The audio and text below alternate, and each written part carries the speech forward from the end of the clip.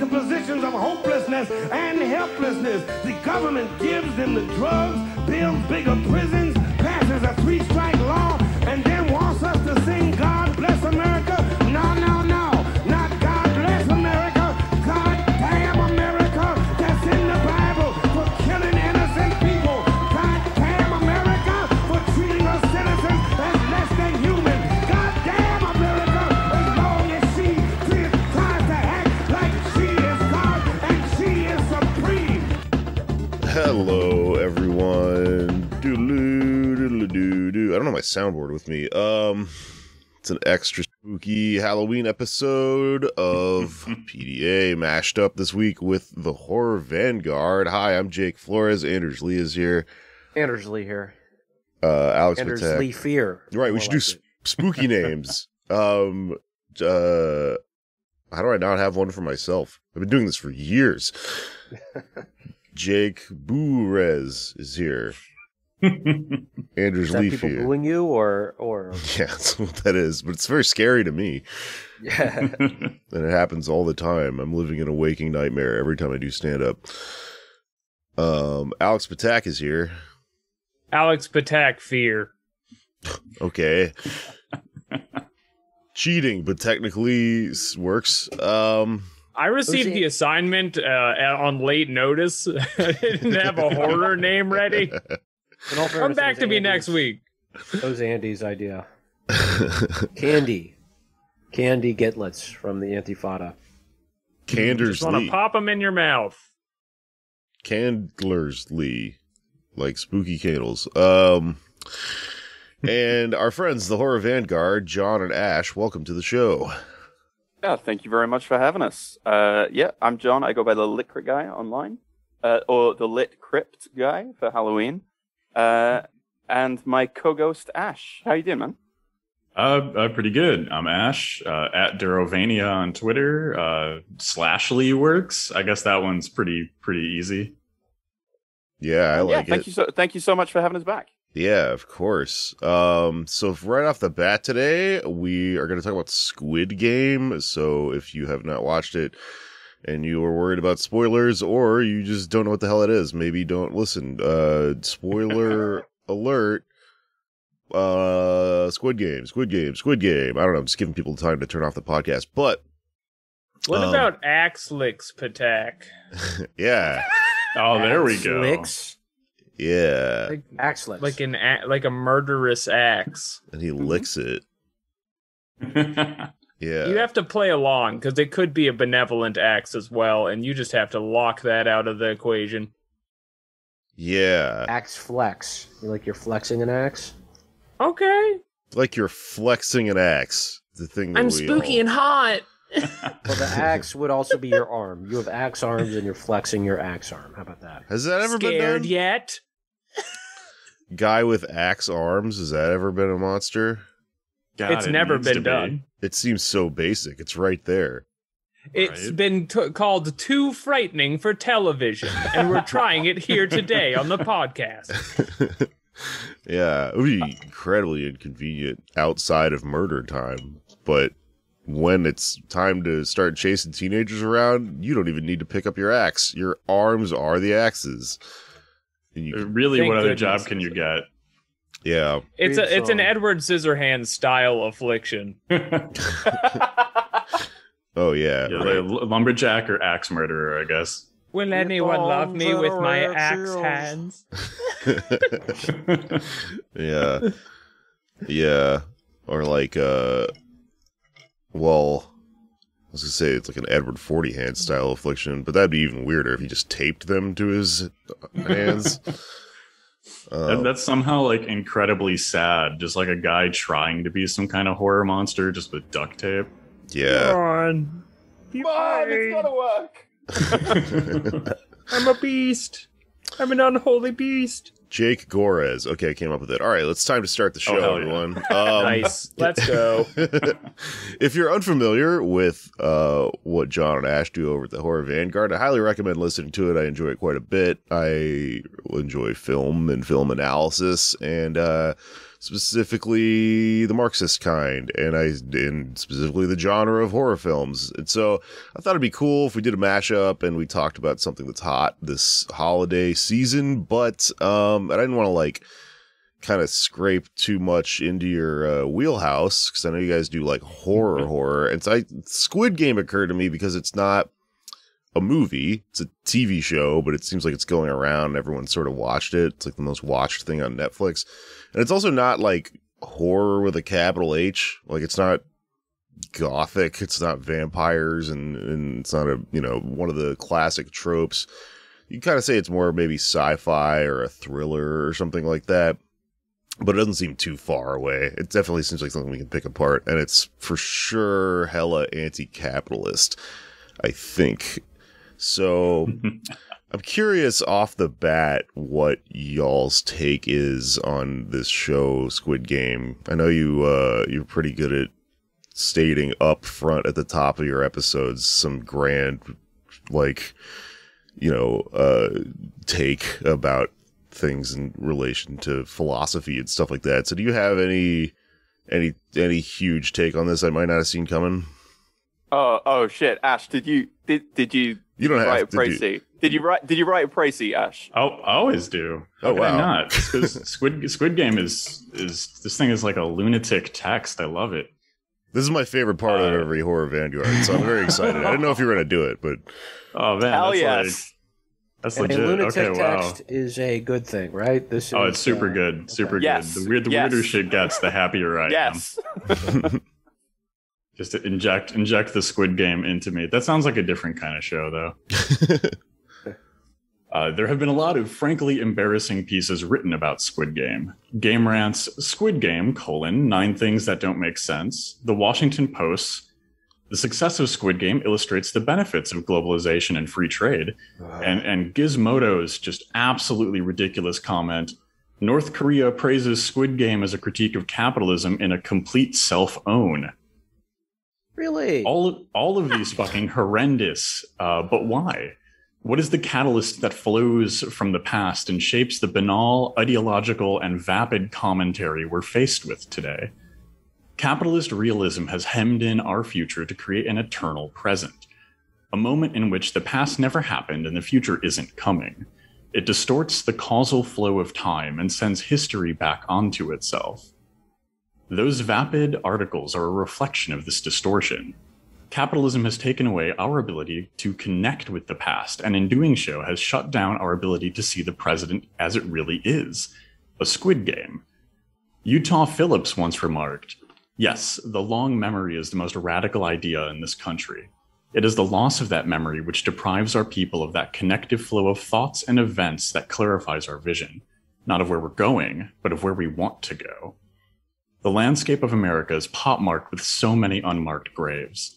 The genocide of indigenous peoples, Reagan's dismissal of the AIDS pandemic, and Union burying grounds from Everett, Washington to Mount Olive, Illinois haunt the land. Though individual graves are marked, our collective consciousness bears hardly a marker for the dead that fought for us. Squid Game has commented on the test of human morality. Are you ethical enough to not play is a misguided and neoliberal approach to the problem. The reason we must play the Squid Game is material. No one has ever died of black lung because they wanted to. The economic and material conditions of reality forced this upon them. Squid Game makes this into a metaphor because, as Zizek says, we cannot connect to the truth of our desire. And so the pervert art of cinema must obscure so that we can see clearly. The only way out of the Squid Game is to invoke Rule 3. We organize, we struggle, and we build union power to end this game. The ludic perversion of capitalism only ends when working people of this world stand up. Strikes at mines, the KELLOG strikes that are ongoing, and the YDSA strike are just a taste of the memory of this strength. Under neoliberal capitalism, all labor is just a Squid Game. The only answer is, what's stopping us from playing by our own rules? Whoa, takes. Clap, clap, clap, clap, clap, clap, clap. Just one objection there. You said no one has ever wanted to get black lung. My great-grandfather was a method actor wanted to be in a minstrel show at the time. You know, he wanted to get really into it, but before he did blackface, he wanted to be, you know, have the inside black, so he gave himself black lung and died. But other than that, I stand thoroughly corrected. Good Lord. That's not even... the kind of HV line on Squid Game is just that gif of like, I know writers who use subtext and they're all cowards. Like, but the thing that's most interesting about the show is the extent to which the critical response is trying to kind of paranoid read this text and go, the thing that it's very obviously about how rampant capitalism is literally going to set us to murder one another. It's not that, guys. Don't look so. And it's like, what has happened? What has happened? Ash is completely right. What's happened to kind of like the critical cultural industry that can look at a text which is obviously and immediately about the kind of vicious depredations of contemporary capitalism and go, yeah, but here's why it's good though. Yeah. Yes, this is what the world is like, but what the show doesn't tell you is how many jobs the Squid Game creates. You didn't think about that. Right. Did you see how the squids enjoy their iPhones? That's a big part of the show. I don't think any of those people who are machine gunning innocent people in the face. I don't think they were paying rent, were they? So. Right. Not thought about that, have you? If the policeman who infiltrated the island had an iPhone and not an Android, then he would have actually been able to send and transmit the messages to HQ, and this whole thing would have been over. So I have a lot of opinions about the entire policeman arc, but while we're discussing the genre, because Jake brought it up, this is the thing I am most stuck on, which is I've seen people pass around the article that this show was written 10 years ago. Mm-hmm. So anybody writing that it's a Hunger Games clone is off the mark. And while that is true, and this is in the question of, is this horror or is it not? I don't think this is a horror. This is a very specific and well-established genre that we know and love by now, which is the twisted game genre of film. Established probably by Battle Royale, maybe before that, where you put characters in a slapstick, ridiculous situation where they all have to kill each other, and they turn to the camera and they go, why? Why do we play this twisted game? Yeah. Wait. Saw be? What about Saw? Because that's kind of on the Saw border. Absolutely in the twisted game genre. Yep. That's also horror. A major player. Well, this is my point though, is that the text to look for, because this one is openly the poverty battle royale. You're shipped in. You're not just random middle schoolers who the government hates. You're the excess capital workers. You're shipped in because you're superfluous. You're not needed by society. So all the author decisions that are outside of the very fun red light, green light murder scenario are the ones you have to pay attention to. The parts where you can vote and go home is where all of the big writer decisions are being made. Yeah. Battle Royale is certainly like a genre in itself, but I'd say it's overlapping in horror. Like, you would find this in the horror section of a Blockbuster if they still existed, I think. But yeah, totally. Like the Hunt, have you seen that one? That's a Battle Royale style thing. It came out recently, but it's like, it's a commentary on, American politics or whatever. And then you got like The Game. That one's kind of not horror-ish. It's certainly more of a thriller. The classic Michael Douglas thing where he runs around town screaming and taking notes out of clowns' mouths and stuff like that. I would say Cube is a twisted game. Remember Cube? Yes. Cube's great. Oh, totally, yeah. Yeah. This is definitely Cube-ish for sure. You got something like the Belko experiment as well. Yeah. Never seen it. Which is a James Gunn film from back in the day. Oh, but it's like, and these things kind of cross genres, but like what the horror element comes into agency. Like what is the scope and purpose of the game? So like we just covered all of the Saw films over on Don't HV, remind me. which was we're fine. We've been through a lot. We've been through a lot. That was like your own personal Jigsaw punishment. I heard you like watching Saw films. Quick refresher on the Saw. Do they make money from that? Do they get money at the end, or they just get to live? Yeah, you just get to live. You get put in like the Rube Goldberg machine that like twists all of your limbs to like face backwards because you didn't appreciate your life because you yelled at the asshole who cut you off in traffic one day. But like your choice, your agency is like, do you want to chop off your arm or not? So your agency is like super limited. And the whole thing, we joke on the show that like all movies are horror movies. And it's become sort of like not really a joke. I think we sort of sincerely believe this now. And yeah, it's not really a horror movie, Squid Game, but it kind of is, because the whole point of it is debt subtracts agency from your life. The whole point of being poor is that you don't have choice in the same way that someone who is financially secure does. And when you get right down to it, that's the choice of like, are you literally able to afford to stay alive? And that is the setup of a horror thing, right? Right. Yeah. It's interesting to me that this was written, you said 10 years ago, and it didn't get produced until recently, and I can't help but think that Parasite had something to do with that, because obviously this was going to get an international viewing, but until Netflix saw that Korean movie about how capitalism is bad can make them a lot of money, they didn't bite on this. I feel like that definitely, in sort of an ironic way, like the Korean anti-capitalist critique film is hot right now for if you are a film financier. Yeah, totally. There's this whole story going around of like the guy who wrote Squid Game.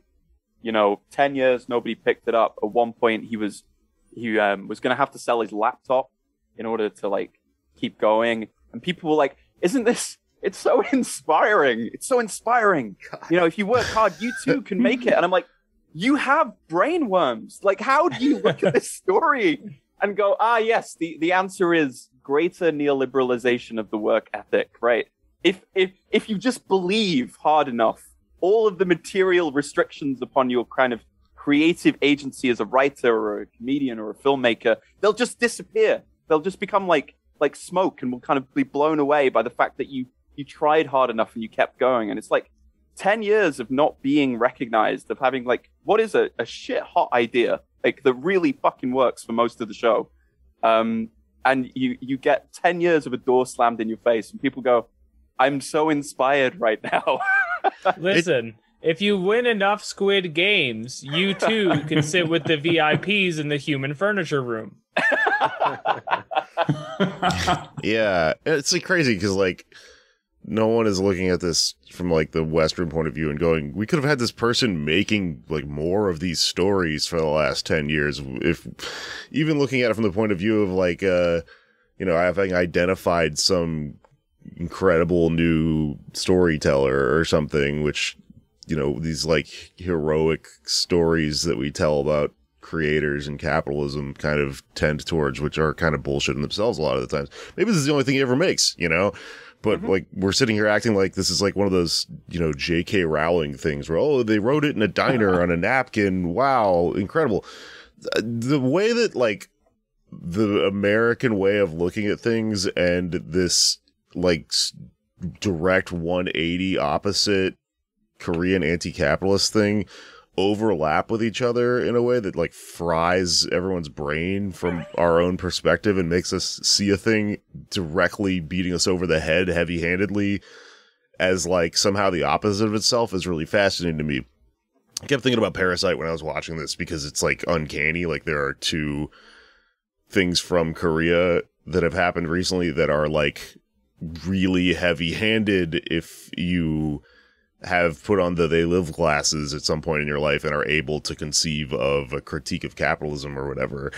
And it's very funny that like American audiences watch both of these things and go, what does it mean? Because it's like you literally interviewed, like when they interviewed Bong Joon-ho after Parasite came out, he just says, like, all of my films are about capitalism, and then the fucking interviewer just turned to the screen and go, I guess we'll never know what it was about, you know? Like, what the fuck are you talking about? North Korea? Yeah. So I guess one thing. Look up Neil Brennan's Squid Game to see his. Right. He doesn't have anything to say about it. Oh man, coward. I'm blocked. I'm afraid otherwise, Jake is gonna get him. That's what it is. I'm fucking blocked. Otherwise, I probably would have made fun of him for this because, like, he did that last time, and I mean, you know, it's fun to make fun of Neil Brennan, but all he is doing is saying something out loud that is the fucking party line over here, you know? I guess one thing I'm curious about, though, is, like, I don't know if anyone can answer this, if anyone's, like, well-versed enough on Korean politics, but, like, why is this thought coming out of Korea right now? Or, you know, not right now, in the case of Squid Game, recently as in the last 10 years, but why is there this interesting critique of capitalism, specifically in what's going on in film over there? Because I like Korean horror, but I'm not, like, I don't know it well enough. I'm just, every time I see something like this, or like Old Boy or Bong Joon-ho's stuff, I'm like kind of thrilled by it, but I don't have the context, like what's going on where they're coming to this conclusion that's doing this thing. It's so interesting because it's like, what one thing I think you guys were touching on at the beginning of this that is also really frustrating is that the thing that Americans seem to not be able to see is the lumbering shadow in the background of this story of, like, United States imperialism and how it connects to what we are doing over here. Americans tend to see things as, like, these isolated stories and think of states as just these sort of free-floating competing things in the world that aren't all in relation to, like, our own government and society and stuff like that. Can you speak to that? Do you know anything about Korean film that might explain, is this like a trend? I mean, is this surprising that this happened, or is it just one guy, or is it one guy, or is there a lot of stuff like this happening right now? So I can answer that, but backwards. Okay. Because I have no idea, like, I'm not like a Korean politics guy, but I do live in the United States, which is unfortunately the beating heart of global capitalism.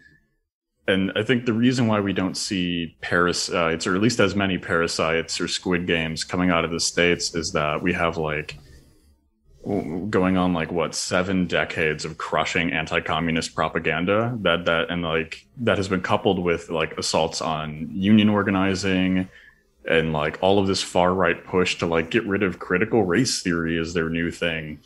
And, like, it is this constant effort to ensure that we cannot remember our past. Nobody here knows, or I hope nobody here knows, like, a child who, like, had their hands torn apart in a loom, you know, like weaving in a factory or something. But that's because, like, union workers in the IWW fought and died for that. That's actually the guy with the axe hands is his origin. Yeah, that's his origin story. Yeah. He was... Andrew's grandfather was going after a part in a loom roll.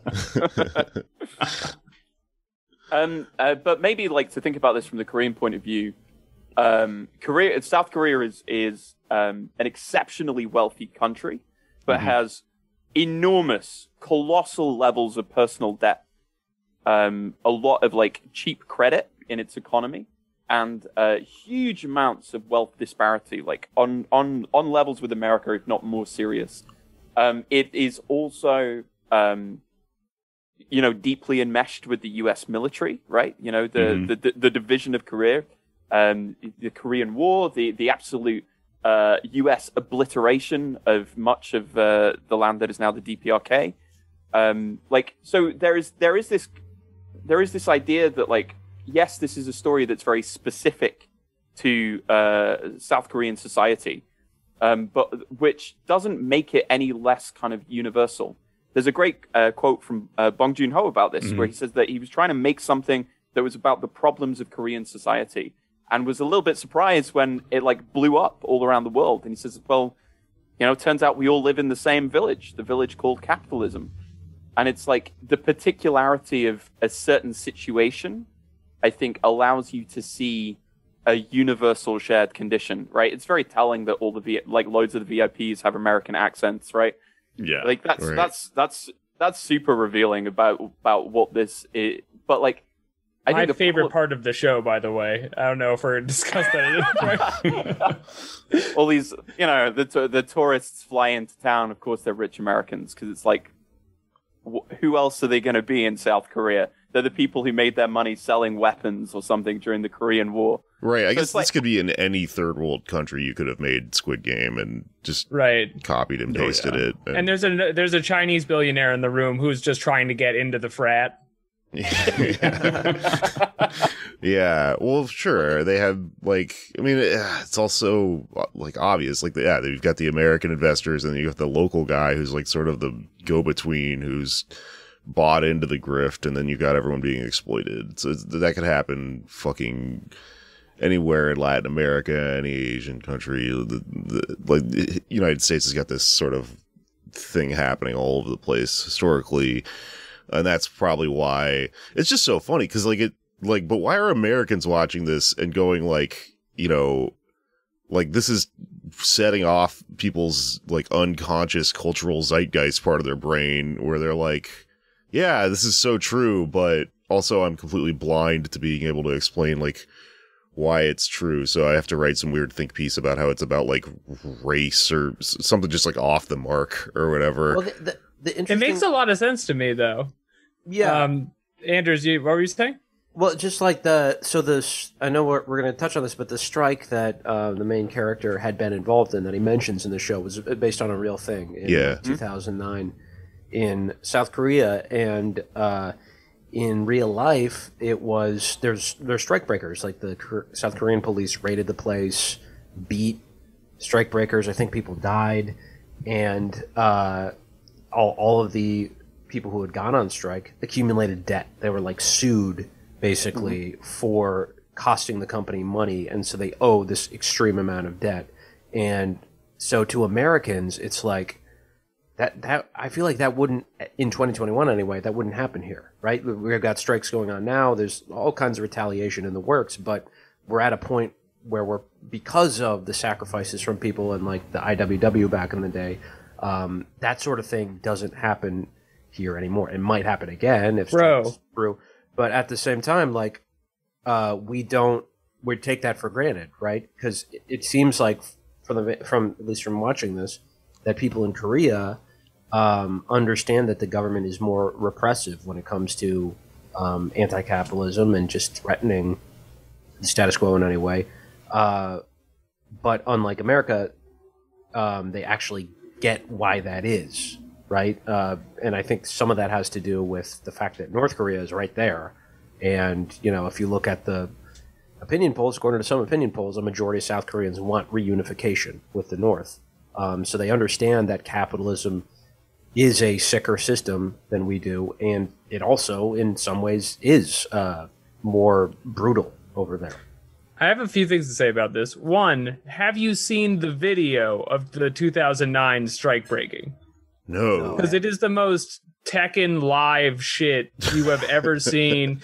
Guys in full SWAT gear jumping out of helicopters, like onto workers' heads from like 20 feet up, and they've got like these pipes and they're just wailing on them, and it's real. It's like an actual.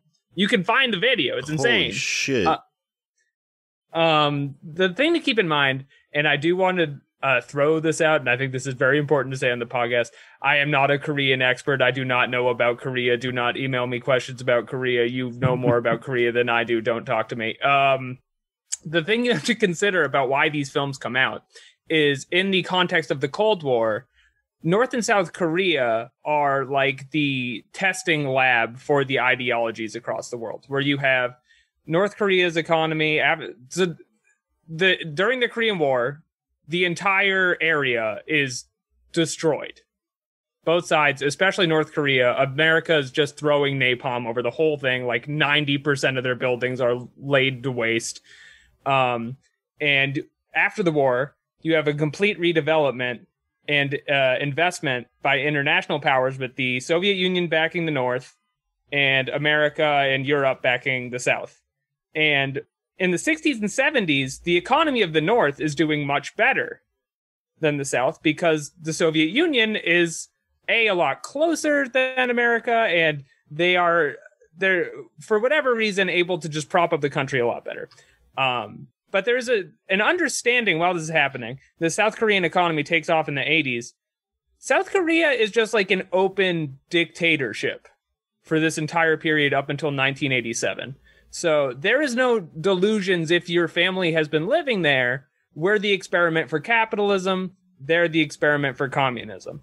And without going into any of your analysis for the DPRK that I'm sure everyone would love to hear and make everyone in the world mad, the situation that you're in is that without the support of the Soviet Union, the economy for the North completely collapses, and they are where we are now, whereas the victorious Cold War allies of the capitalist extended universe have won the mighty game, and they get capitalism on steroids in South Korea, which is why they have the best internet in the world, and why the debt for the average person, or the debt in total, I'm sorry, is 105% of GDP, according to this thread you sent me, Jake. Oh, yeah. That's a lot. Which is insane. Yeah. They're getting what we get on steroids. Yeah, so everything's hyper stratified. So it has the same weird, confusing lens that people put over the United States, where it's like, look how rich we are. And it's like, well, define we, because that's the way the system is shaped. Right. Is like the guy who owns Samsung has a pool you can do a bong in somehow. It's awesome to be him. But it makes total sense to me that Americans can't analyze this stuff, because our entire cultural project since the 1950s has been, you don't live under capitalism, you live in democratic freedom. And so all these analysis of capitalism that Koreans understand, Americans don't know what to do with. It doesn't look like anything to them. Yeah, I think, and like just to add one thing to that, like the North Korea post the fall of the Soviet Union, one of the things that significantly contributes to their overall like decline of quality of life there are sanctions imposed predominantly by the United States and other like global bastions of capitalism. So we are actively trying to comment on a South Korean movie from the country that is currently actively destroying North Korea, or at least making it incredibly difficult to live there. And that this movie and our commentary of it has to exist in conversation with this kind of like geopolitical game being played by the people who rule our country. Yeah, and just to kind of pick up on something Alex said, there's a really good book called The Jakarta Method. Yes. We had him on the show. It just such a good book, and there's the bit right at the end where he's talking to someone who's involved in kind of like leftist or socialist struggle back in the day, and he asks them, you know, how did we win the Cold War? How did we win? And he says, well, you killed us all. Mm-hmm. Like if we're talking about this as like the Squid Game as a model for geopolitics, the Cold War was not cold by any stretch of the imagination. No. Right. Like the CIA funded militias and death squads in Indonesia that killed literally millions of people, like coup shit everywhere. This idea of it being like the aim was to equate freedom with anything that was like even vaguely liberal or reformist was dangerous and was a threat to the kind of great game. It's like to say that like the Cold War, and you're quite right, Korea was run by a dictatorship and then by like massively corrupt neoliberals for literally generations. It's like this was done solely to secure the interests of global capitalism, right? And global capital is based in the States, but is borderless, right? It's kind of inherently liquid. And, you know, if you think about, I think it's incredibly useful to think about the Cold War as literalizing something like Squid Game or Parasite, right? This is why this is barely even fiction. This is like people were fucking murdered, and not in small numbers either, like hundreds of thousands, millions of people, in the most kind of creative or banal ways that the CIA and the US military could come up with. You know, how did the US win the Squid Game? Killed everybody else. Killed them all. Maybe there is something to like why this is a phenomenon in the United States, because horror taps into the subconscious, and like this is a horror movie essentially about a check cashing station or something, like very American, but for Americans like that, that part is subconscious. It shouldn't be. It should be conscious, like we're saying it is for Koreans, but it's like pushed down into your dreams, where you're only allowed to think about it ideologically as being like a fucking problem or a reality or something that you have like a tangible hold on and could engage with in any way or whatever.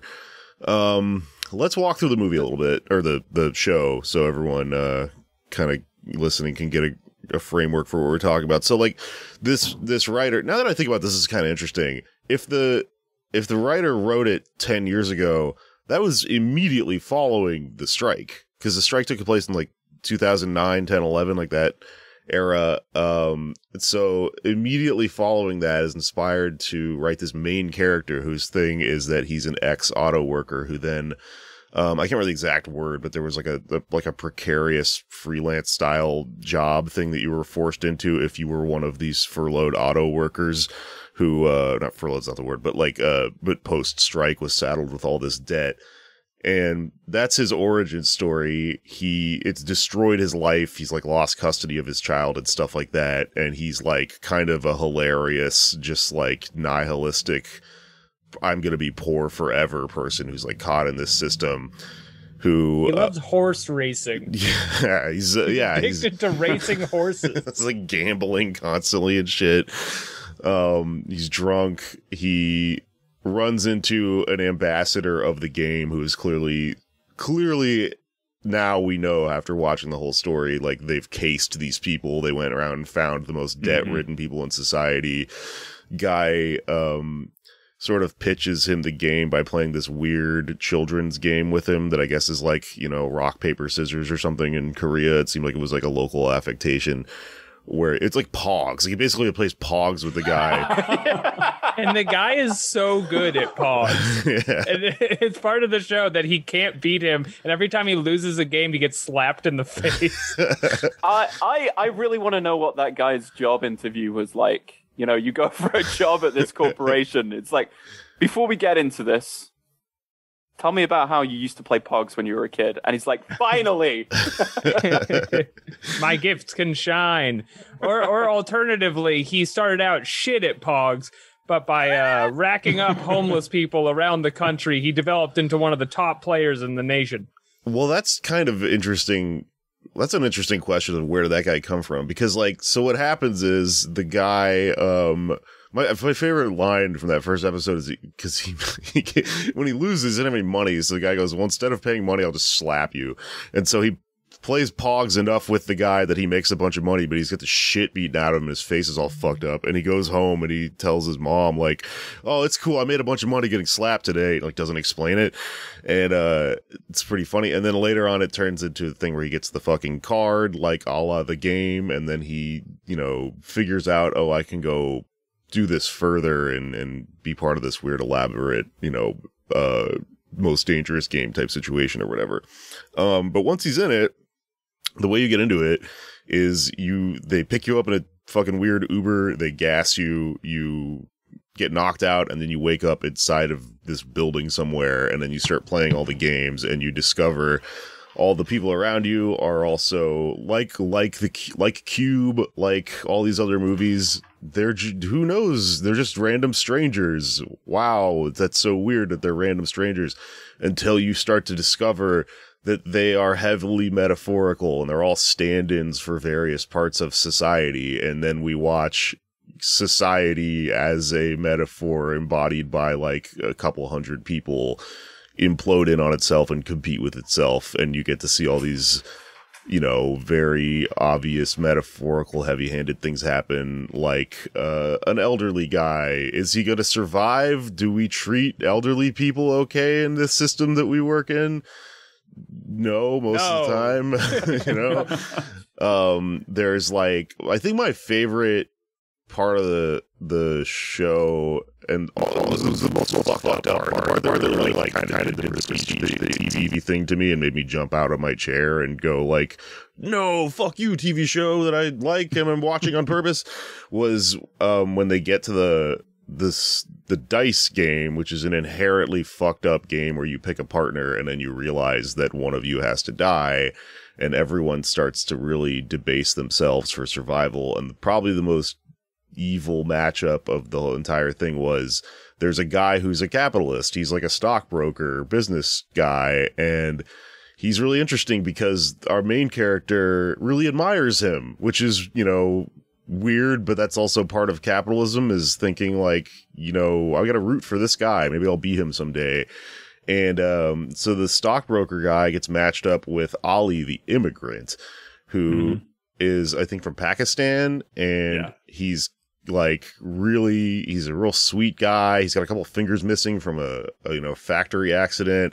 He's helped a lot of people at this point through the game. And then I guess to me, what it read metaphorically was when the stockbroker Ali beat him, like he won dice against him, and then he was way better at marbles. Marbles, businessman. Yeah, which is like stupid because you can't really good at marbles, I guess. But he beat him, but then stockbroker guy like meta gamed him and cheated him out of the situation, and it like just fucking completely harvested him. Like he survived by tricking this guy out of a situation, which I guess to me, it just seemed like such a good placeholder for all this stuff happening in real life. Because like, even if you do the things that they say you're supposed to do, even if your life is a little Horatio Alger story and you work really hard and stuff, they're still not going to let you have it. The system is still set up to where the people at the top can benefit themselves to that degree or whatever. And like, so then, that stuff goes on and happens, and then we get through the game. But let's get back to something. Where the fuck do the people who work for the game come from? Because it seems like they're also kind of trapped in the deal too. It doesn't seem like they're doing it out of the, like in their off time or whatever. So I guess I was wondering, like, what do you think that they also played the game and then survived or something? Like, we kind of see that being alluded to as the cop breaks into the storerooms where the records are and stuff like that. I don't know. Do you think that plays into it as a metaphor? Yeah. So the Squid Game is basically Disneyland, because you have like in Disney, you don't see the carpenters, the painters, the janitors, right? All of the people who like necessarily need to maintain that labyrinthine hellscape of a theme park. And it's the same way in the Squid Game, right? Like that weird like Dr. Seuss room that they all have to walk through in between games. Like, I don't know how many like woodworkers and painters and electricians you would have needed to assemble that thing, but all of these people are made invisible, just like they are in theme parks. And that speaks to like, I think Ali, I'm really glad you brought up his character, because like migrant workers from Pakistan, like they face in like Saudi Arabia, South Korea, like brutal, like borderline slavery levels of working conditions, and people will like take away their visas when they go someplace to work. So like the scene where he like steals money and like crushes his boss, I'm just like, fuck yes, you get it. But yeah, I don't know. Just some thoughts on that. Yeah. All right, you go. Yeah, I was just going to say the anonymity is kind of the point, right? This isn't like there's a kind of phrase I've been trying to write something about kind of capitalist ideology, and the phrase that's kind of like been buzzing around my head is like, it's not personal, just business, right? It's not it doesn't like in a way, does it really matter who these people are? Because really, they're not kind of people, right? This is what happens when you get integrated into a kind of capitalist system of exchange. You're not really a person. And it's like, yeah, you might not have the whole point is like when there is the possibility of you becoming like a subject, right? You take off the mask, you kind of recognize the other, you look the other person in the eye, they will fucking shoot you in the head. Because as soon as you become a person, all of this kind of like systemic class antagonism can be renegotiated, right? When you kind of have that kind of moment of Hegelian recognition. You know, you look in the eyes of the other, right? They'll shoot you in the fucking head, right? Because the whole point is it's not personal. They don't want it to be personal because it's the point of personal interaction where you construct solidarity, right? Where you can kind of like construct kind of connection with others. So like the whole point of keeping them atomized, keeping them like, it's like they're not allowed to be people. You don't want them to be people because that's when people are dangerous. Yeah. This is alienation, right? Like we cannot see ourselves in the other. And our identities have been made so neoliberal that we're all so like, one of the things about this that for me kind of resonated with horror is that like the space between the anonymized nature of contemporary capitalism here in America and wearing like a mask and a hood and being like one of the, Gestapo dudes from the Death Game is so tenuous, like the border from that space. And that's, I don't know. To me, the question of who are the workers really gets to that article you pointed out in the beginning and why that was so funny, which is 9 things about Squid Game that just don't make sense. Because the understanding is a lot of it doesn't make any fucking sense. It's a beautiful dream tapestry. Of course, like, you would have a hard time finding labor to be your death squad. Just numbers wise, it can't just be winners of the game because there's more of them than there are players. Another thing I found online is people saying that's an homage to the fact that the ROK has mandatory conscription for young men, and so you're forced to join the army. And isn't this a little bit like that, mate? But to me, it personally registered as the fact that these are just more workers. These are people without their own agency, and they hammer that in a few times when the infiltrating police guy becomes one of the workers, one of the masked dudes, and he's shooting people in the head all day.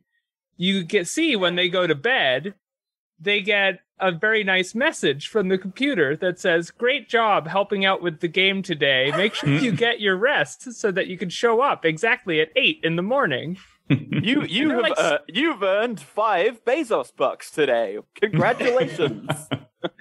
You're a prime employee. Yeah, I guess they're like scooping out people's organs on the side. They're clearly just other desperate people. Oh, I forgot about that entire subplot. Yeah, so they all just answered like a fucking Fiverr thing or whatever, or like a Craigslist ad. Something I wanted They're hustle grind Zoomers. They're all 18-year-old boys.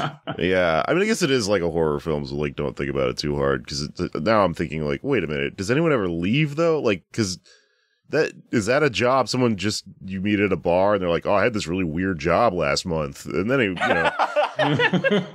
oh man, last summer was crazy. I assume it's something you get when you're coming out of the military. Yeah. It's like a bonus with like mercenaries and stuff. Like maybe you're just like sign an NDA or something, or you just have PTSD. The second this show, good. The second this show implied they've been playing a Squid Game for 20 years and no one has found out about it, I was like, yeah, all right. Fine. There is holes all over this entire system. Well, sure. The Squid Game is the monster. So that's another thing I wanted to talk about. Because, like, I watched Freddy Krueger the other night, and I was kind of struck with, like, I watched the original Nightmare on Elm Street, and I was kind of struck with the absurdity of that movie. Like, I remember watching it when I was a kid, and it was really scary, and watching it as an adult who lives in the year 2021, I was like, what? Like, this is insane. Like, we're supposed to be afraid of him because he wears a weird fedora and, like, has a stripy shirt. Like, none of this makes any sense, and yet somehow it worked back then. And then I, like, listened to an explanation of, like Wes Craven just said that a drunk guy scared him when he was a kid, and he was wearing that hat, and, like, that's it. That's the entire explanation. So there's plenty of room for like weird artistic interpretation and loose ends to exist in horror, because the point is not for it to be like completely bulletproof and cohesive. The point is to just draw on a vibe known as fear, right? And so then I was thinking about when I was watching this is like, when usually in horror you've got one person who is a human, and so it's scary because they are like us, but something has gone wrong with them, and they embody this thing that needs to be kind of culled from the pack of humankind. Something, you know, scary that's living within a person who went crazy. And the reason that it's so scary is because it's like, it's like something that's like irreconcilable. Like, we don't like to think about why Freddy Krueger became Freddy Krueger. Maybe if we think about it really hard, it reflects on something that we did, like we drove a guy out of town and burned him to death or something. But it's, I don't know, it's very individual in nature. And then with something like this, I think this story is kind of unique. I'm struggling to come up with like horror films that are like on the same level as this, because like, if you want to think of this like a horror film, the monster is so many people that it makes you kind of pull your hair out and go, how could this possibly be happening? And that is what's kind of cool and scary when you're watching it, is like the scary idea is you almost like join into this system, because you're like, there's so many people involved in this, it couldn't possibly be something that evil, right? Because you would never be able to get away with something manifesting evil if thousands of people are involved in it, because we're human beings and we live in society with each other and in relations to each other. And then that's the twist, right? Is that, no, that's very, very, very possible. And then that's the thing that you sort of reconcile with. But is there has anything else ever kind of reflected social relations between people as the source of horror like that in your viewing history, I guess, as the Horror Vanguard? Or is this unique? I don't know. I can't believe I'm going to do this, but we're going to need to talk about Saw. We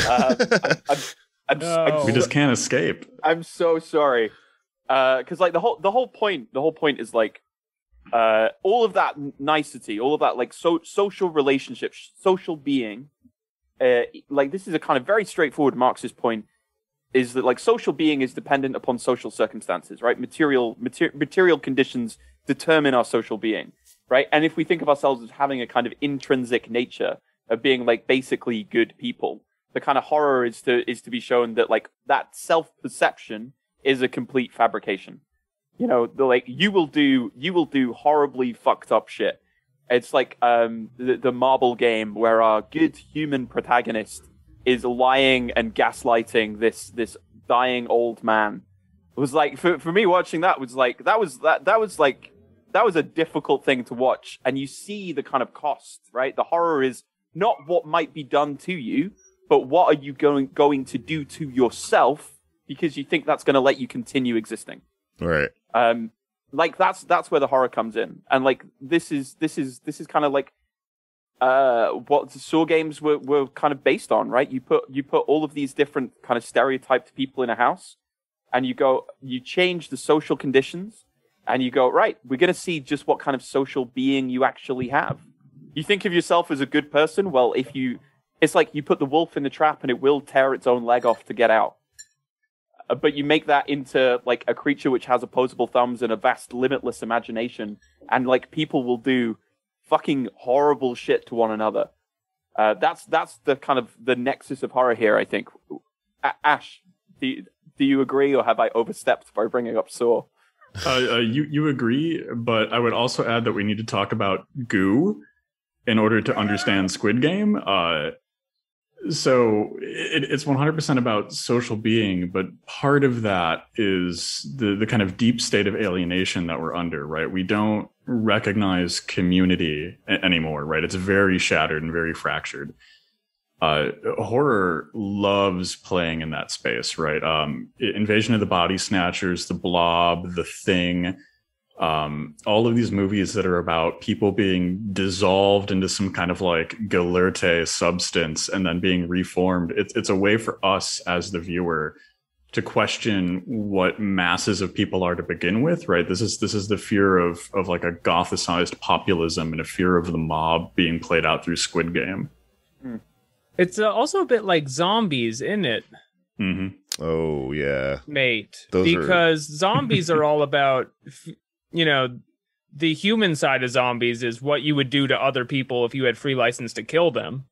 And then the zombie part of zombies is all about what you want to do but have been held back from doing by society.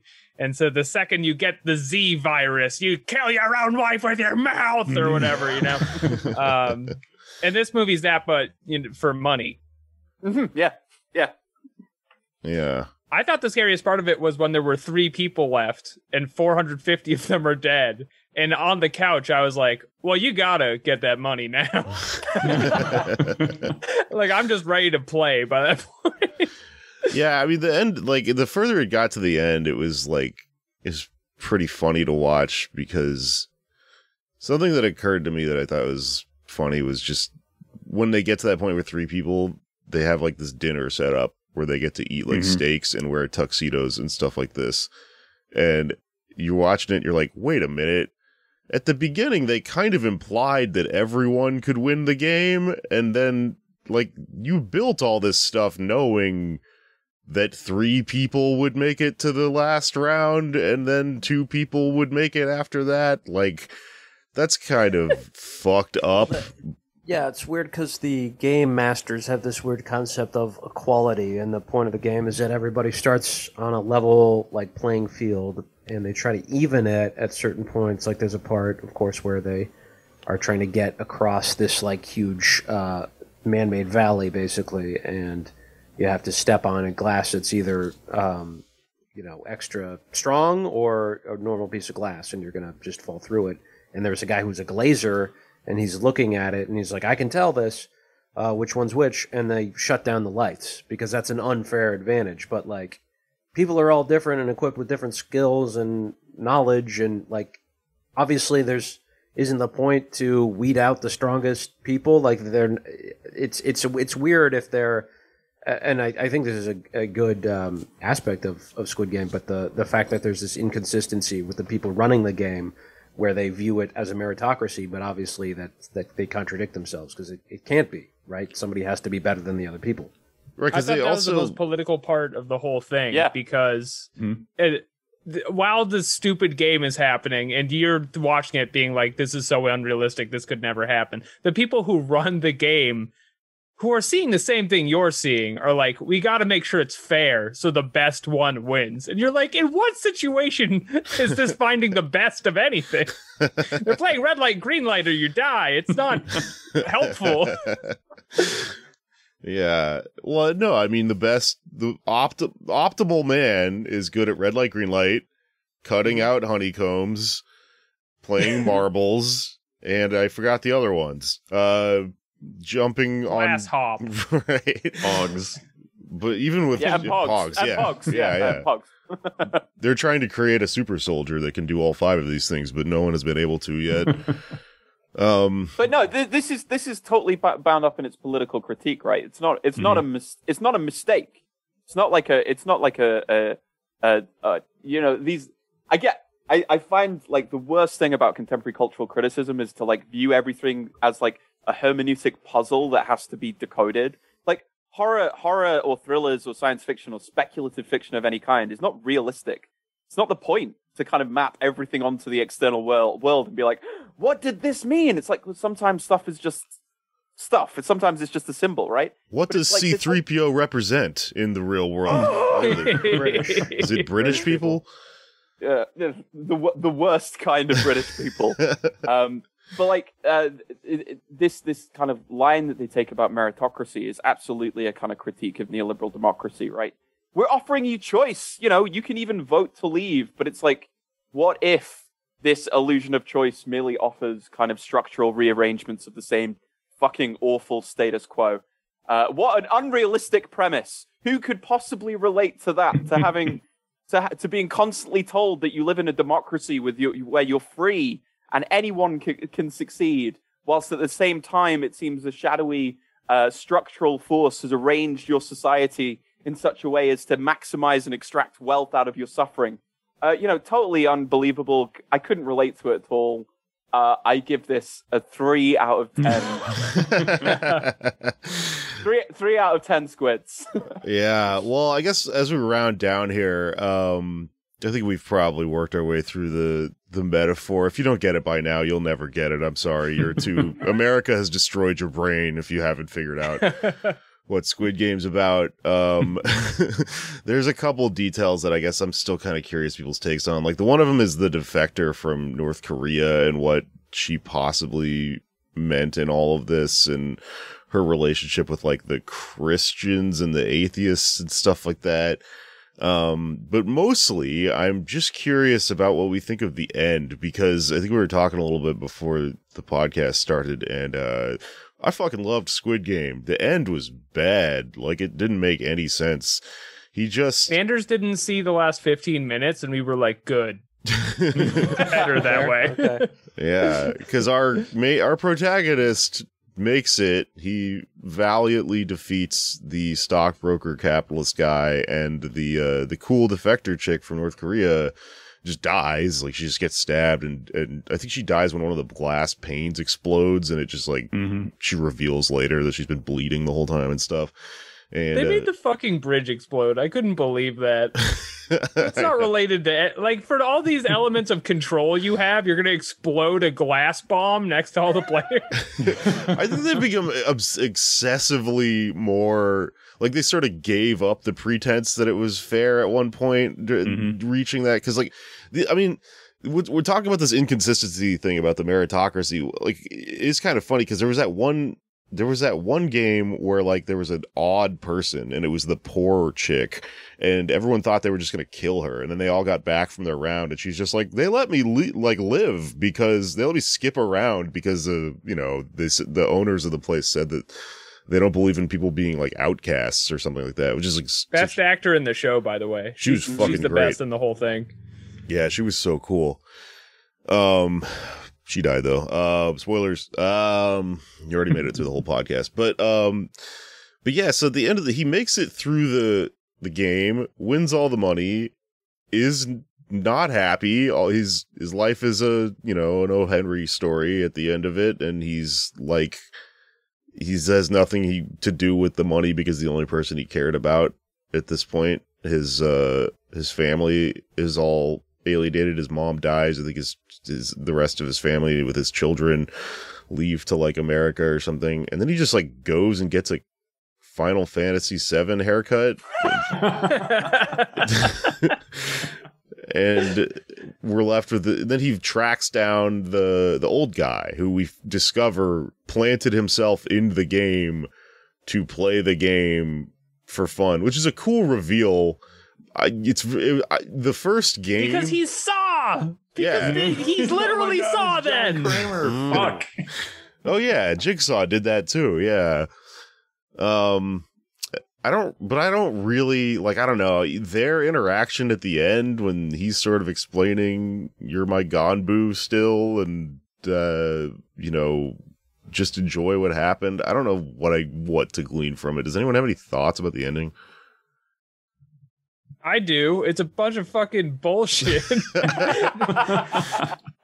That guy supposedly created the Squid Game and, like, built it from the ground up, and he used to live in an alley but then has a remote battle island that he's created and worked in for 30 years, but because he's a brain tumor, he wants to be in the Squid Game to feel the rush before he dies, and that's why he's not at the VIP meeting. But he loses the Squid Game, and this is what really gets me. They don't shoot him. Oh, right. Which means he's effectively not playing the Squid Game because everybody else gets shot in the fucking head. That's right, because they shoot him off screen and you just assume he died. But I guess in reality, we understand he was going, okay, I'm leaving the game now. Just shoot next to me. Well, we had a good run. So let's wrap it up now, guys. On my former Bond villain island base.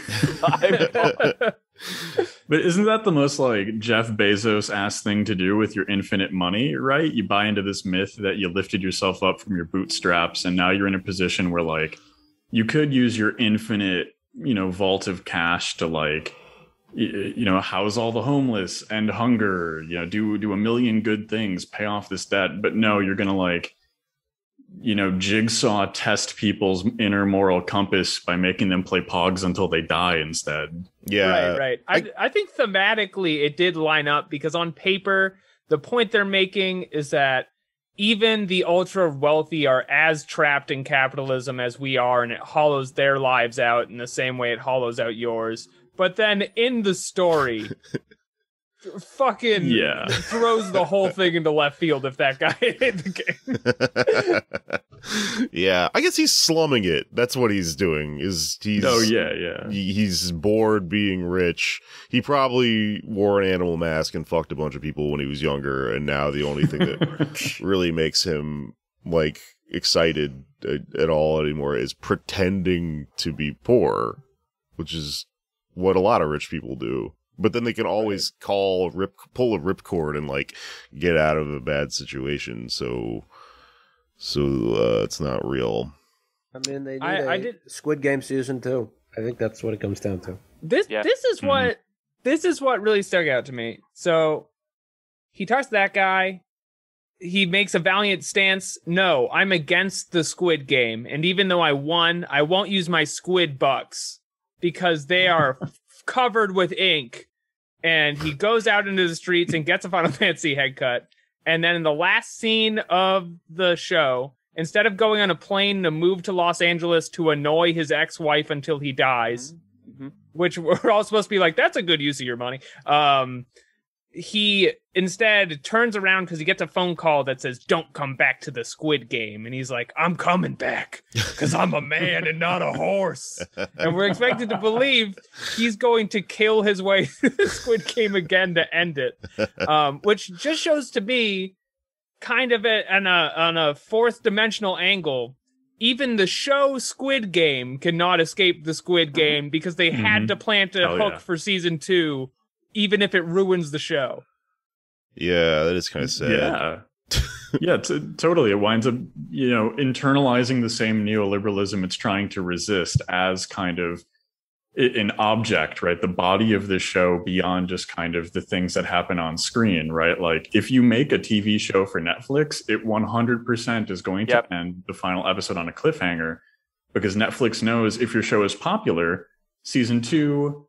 probably never season 3, but if you're ultra popular like Stranger Things, they'll keep grinding this stuff out till the money stops rolling in.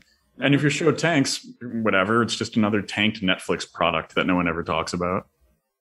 Yeah. And you know it's going to happen, right? It's become I think arguably Netflix's biggest ever show. And it's like, so we've got this one incredibly solid, interesting story, and I can't wait for like Cephalopod game, all of like the shit spin-offs, and all of like oh my god, yes, the crappy Asylum Cinema imitation Squid Game. That's kind of what happened with like The Matrix, where I think that the story with The Matrix was that it was like originally supposed to be 3 movies, and then they made them compress the entire 3 movies into 1 movie, but then the 1 movie was so successful they were like, all right, do 3 movies, and you go, but you took our whole story and put it into the first, which is why it's all fucked up because of the production process. So that's like, that's why there's vampires in the second one. That's why it's so sad, because this fucking show is so resonant, but then it's probably a downhill from here. I guess we got what we were going to get out of it. You're only allowed to see the ghost of the thing for a brief moment in the middle of the first season. And you know what? It'll probably be like this weird thing where like the next season is way better funded, but is a worse story, which happens often. Wasn't somebody saying that like this, what was the ratio of Squid Games to Chappelle specials? Money. Jesus Christ. Yeah, it cost, what, 3 times more to make Chappelle's new special, something like that? Than the entire season of this show with like all these fucking people in it. Possible. He just asked for a lot of grim money, I guess, because he was doing his swan song about talking about trans people, and he also dresses like he's in Squid Game. You guys notice that? All right, I think I'm running out of shit to talk about. I bet the next one is going to be what's from the guy who survived, and him, I forgot his name already, sorry, but he's Jon. He's trying to destroy it, but the B plot is going to be from the point of view of the workers who are like cleaning up and shooting people and doing all that gross stuff. Finally. Here's I don't know how to square this with anything else we've been talking about, but I have to discuss it on the podcast. Do you think the VIPs are like that because they're bad actors or because all of their lines are directly translated from Korean? I don't know, but I do know that human furniture room smells absolutely crazy. Yeah. It's just a bunch of old white men who go like, fuck ass! That was my big number one pick! Yeah. I don't know. I mean, I think it's up to you, the viewer, to choose which one of those worlds you want to live in, which I want to believe that they are so rich and out of touch that they say fuck ass and stuff like that. It does kind of work, right? Because if you've ever been around, like, people who have a lot of money, they can just talk like however they want, and they say crazy things. Yeah. Like that part where 69 dies, so he goes, I'll do 96. 96 is like 69, but upside down. Yeah. And you're like, okay, Scrooge McDuck. But it's like, you know, in a way, I was sort of like, okay, this is what a Korean production thinks of rich Americans, and I was sort of like, doesn't seem. That's what it's like. It doesn't seem too far off. I've got to be honest. Scrooge McDuck got to get his beak wet. Yeah. You know what I'm saying? Yeah, I mean, it could have been less accurate. I would have given them plenty of leeway if it was weirder. I mean, it's considering how little information you may have had to work on. That's probably pretty close to the guy who owns Halliburton or whatever the fuck. He probably says fuck They ass. did make them sexual predators, which I found to be accurate. Very accurate. Probably pretty accurate, you know. Well, these people probably come to Korea. They probably met this guy. He's probably not even an actor. He's probably really the guy. He's the CEO of like Toys R Us from the 90s or something. Did they kill him? Because you don't see him after the scene where he is like unmasked and forced to admit to what the Squid Game is. He's on the ground. I personally took that he received a James Bond judo chop from the policeman who already is defying logic in all of his moves he makes for his entire arc. I thought that was the least realistic part of the whole thing. I like the policeman, but did the people who worked the game kill him though? They killed him, right? Yeah. They chased him. He almost got away with like swimming out of the fucking thing with a bunch of pictures. No. The rich guy. He's talking about the CEO. Yeah. Oh. I think he's in the last scenes. I think he gets to watch the end of the game. I think he would be upset after being, beaten up and anyway. I don't know. I think he died. I think they killed him. Yeah. Is it a disgrace in rich pedophile circles to not... they've taken off my tiger mask. The one rule we have. I don't know. Maybe. Also, but those people all know who the fuck each other are, right? Like, the community of people with that much money is very small, and they all still have their really distinct accents and... It's like, Bill, is that you? No. No, I am Giraffe Man, This probably happens to this guy every 10 days. Yeah. It's like, it's not just Bill, it's Bill Gates. Like, it's someone who everyone knows. Like, I know who you are. That's Elon Musk underneath the rhino thing. It's a very distinct way of carrying himself.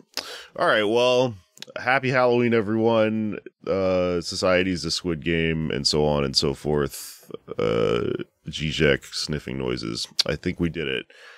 Thank you, Horror Vanguard, for joining us and breaking down this delightful piece of cinema. Can you call it TV show cinema? Prestige television? Hell yeah. Horror, ? Maybe? Battle Royale? Science fiction? I don't know. Yeah, where can our listeners listen to you and find out more of your stuff? Yeah, come listen to Horror Vanguard. It's a horror film podcast about friendship and communism and why those two things are great. We are available wherever good podcasts are distributed to your ears. You can find the show on Twitter at Horror Vanguard and on Patreon for bonuses, for the Discord, for all of the other spooky stuff that we do. Patreon.com/Horror Vanguard as well. Ash, did I miss anything? I think that about covers it. And yeah, come join in the Squid discourse, the Squid course online at the Lit Crit Guy and at Darrovania as well. Cool. All right, let's do our plugs and get out of here. I'm going to be at Fest in Gainesville on Halloween weekend. I'm playing Jacksonville, I think, on the 1st of November, right after that. And my album's out on November 5th on Stand Up Records, and I think that's all I got other than our regular podcast stuff. We have merch for sale. We have a Discord and a Patreon and everything. Check it out. Support the show. Anybody else? At Andersley here on Twitter, Dursley on Instagram. A lot of strikes going on. Striketober. We got some strike funds we'll put in the show notes. Don't buy Kellogg's. I know we have a lot of farmers listening. Don't buy John Deere at the moment. And also, last strike fund I want to plug. Students at Howard University have taken to occupy a building in protest of exorbitantly high rent and tuition costs, housing and tuition costs. So if you can help them out, please spare a dime. We'll put those links in the description. You can find all of my wonderful works on Twitter at Patak Test Kitchen. That's PTAK Test Kitchen. And back my new and exciting Kickstarter, Squid Game the Game. Would you like to play rocks, paper, scissors, but a little guy shoots you at the end? Squid Game the Game. We're raising $10 million. Be sure to find us there. Cool. Yeah, $10 million. Cool. All right. Well, it's finished. Bye.